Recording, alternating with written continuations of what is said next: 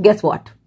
I found a lot of productivity advice from ancient philosophers which have been Chinese whispered down to us, and you will definitely see them plastered on some Pinterest board or as like a motivational wallpaper or these quotes to live by pages.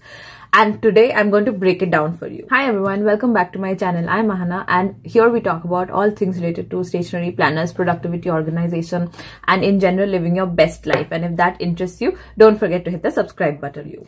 I will tell you what the ancient gurus used to say and what the modern day productivity gurus tell us, and how they are connected, and how basically all the concepts have stayed the same, because productivity have always existed since ancient times, even though as a metric to measure human efficiency it did not come up until the Industrial Revolution.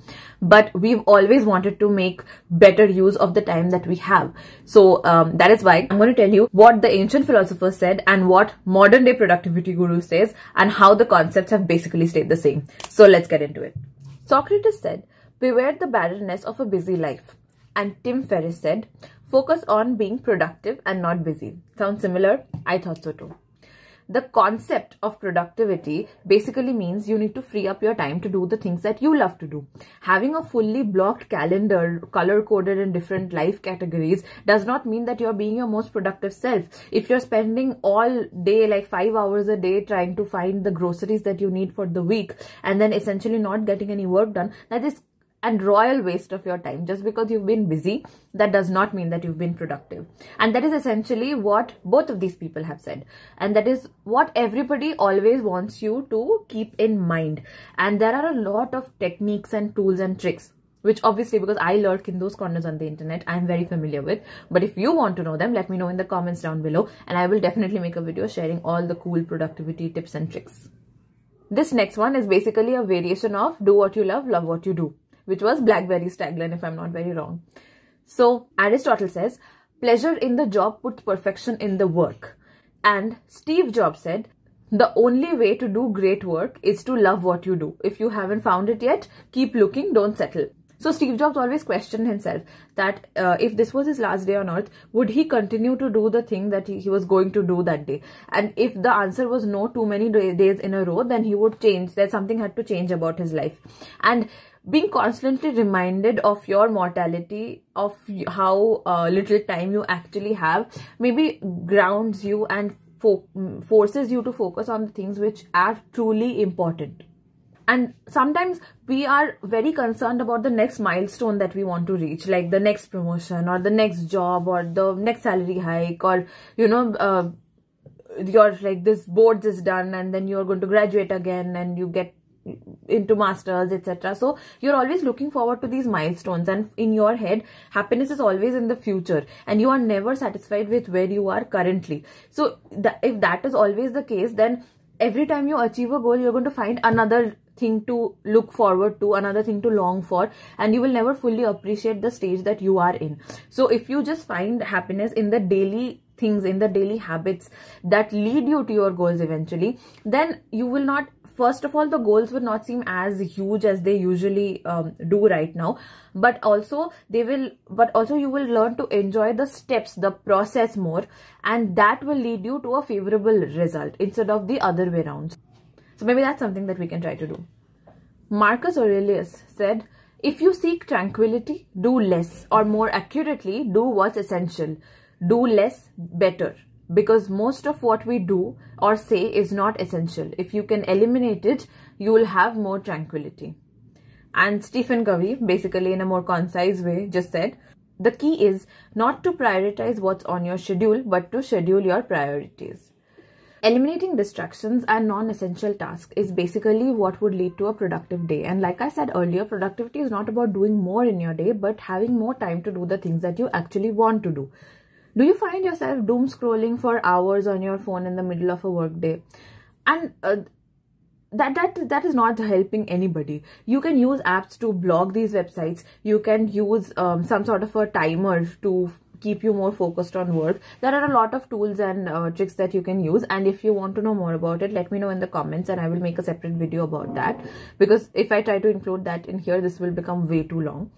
But for starters, you can you can just observe your daily habits. That's like the first step. You can check what are you doing right, what you're doing wrong. You just list out all of your habits, and this I've taken from Atomic Habits by James Clear, and he has this concept called a habit scorecard, where you basically just note down all of your habits and put a plus, minus, or a neutral against all of your habits. So if there are good habit, you put plus, if it's bad, you put minus, and if it's just neutral, you just do an equal to. So it's not like you don't have to change it or whatever.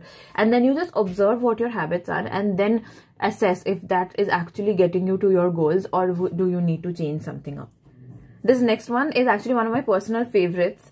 So Confucius said, it does not matter how slowly you go, so long as you do not stop.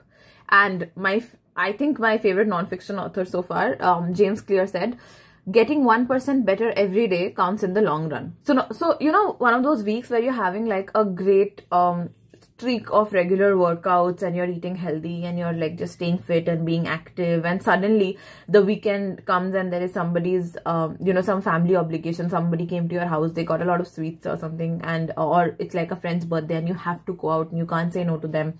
And then your whole day is not in your control anymore. You have probably started the day off with a brunch and drinks, and then had cake, and just like that kind of snowballed into you sitting alone in your bed at 3 a.m. having a tub of ice cream. I'm not speaking from experience. I'm not.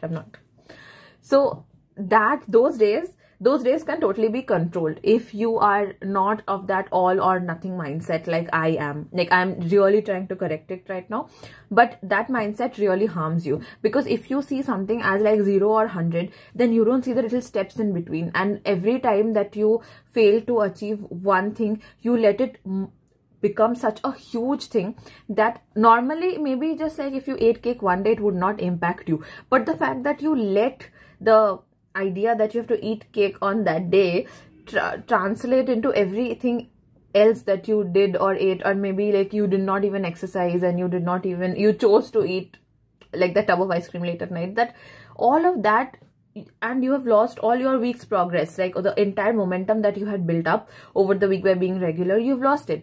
And that is the kind of mindset that all of these people advise against. They say that however slowly you are going, you are still going, so long as you do not stop. So yeah, like don't try to have this all or nothing mindset, because even 1% better every single day is something like 37% better in the entire year. And I will show you the graph that shows this. I will put it somewhere here. So, you know, living a productive life and like living your best life, maintaining a healthy lifestyle and a stable job and all that, it's not easy. Nobody said it's going to be easy, but it definitely is worth it. It gives you everything that you want, and if you're moving in the direction of your goals, you have to keep moving. You cannot stop. That's the only rule. You can slow down, you can rest, you can take a break, but you cannot stop. So the final quote: great deeds are made up of small acts. This is by Lao Tzu. And again, James Clear said, you do not rise to the level of your goals, you fall to the level of your system. And this is my absolute favorite quote ever. And I think Atomic Habits is like the one non-fiction book that I've actually incorporated a lot into my life and was able to see changes by incorporating it. So it's one of my favorite books. And I'll actually, in the coming weeks, I'm going to do a review on Atomic Habits. So just let me know if you're interested to see that. Moving on. If you are looking at your life from like a third person's point of view, you're going to see that you have a lot of routines, and sometimes you may feel like you don't do anything by routines. It's like you're not consciously thinking about it, but just the fact that you come home from work every day, take a shower, order food, sit down in front of your TV, and then watch it until you are dozing off in your sofa, that is a routine as well, right? It's not a healthy routine, it's not a good routine, but it is a routine. So you have all of these multiple routines in place, and sometimes when we set goals, we kind of think that this is, you know, it's a desire. It's not something that we have already put systems in place to achieve. So that is why he says that we can't rise to the level of our goals. We fall to the level of our systems, because our systems have been established in such a way that they make us lazy. If you you do not have a cook, say, who will cook food for you at home, or you don't know how to cook healthy food, you are obviously going to order out. But if you make a habit to maybe meal prep on a Sunday and keep some basic items of food ready, and so that it does not take too much effort for you to cook once you come back home, and then maybe you set up like a call with your family so that you are not wasting so much time in front of the TV and just, you know, connecting with your loved ones. That is a system that you can set up, and then that will maybe bring you closer to your goals of living a healthier lifestyle, being closer to your family, things like that. So in that sense, every big thing is made up of very, very small things. And once we understand what the small things are, the smallest unit of a goal, like I would like to believe, is your habit. Habit is something that you have to do every day, that you do on autopilot, you never think about. So that has to be moving you towards your goals. Otherwise, none of the big actions you do are sustainable, and they will not be able to help you actually achieve your goals, right? So yeah, this was it. These were the quotes that I found from ancient philosophers, and also found parallels in the modern productivity guru genre.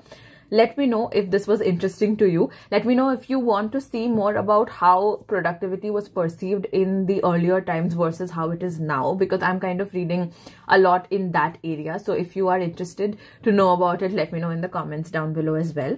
And yeah, stay tuned for the videos next week. Okay, bye.